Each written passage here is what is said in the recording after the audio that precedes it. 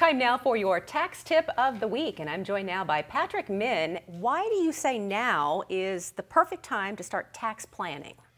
Amy, we are telling people now that taxes are on sale. When you talk to people, most people would say, tax rates are high now.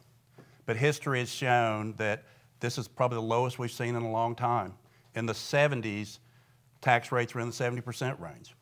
Given the increase in our national debt, we're about $30 trillion right now. The federal programs we're looking at putting in, taxes are going to have to go up. So planning now and being smart, taking advantage of this sale on taxes is going to be really important. Trying to use strategies that would pay taxes now at historic low rates so that you can take advantage of that 0% tax rate in the future. That's really going to be important. All right, forward thinking it is. Thank you so much, Patrick, and that is your tax tip of the week.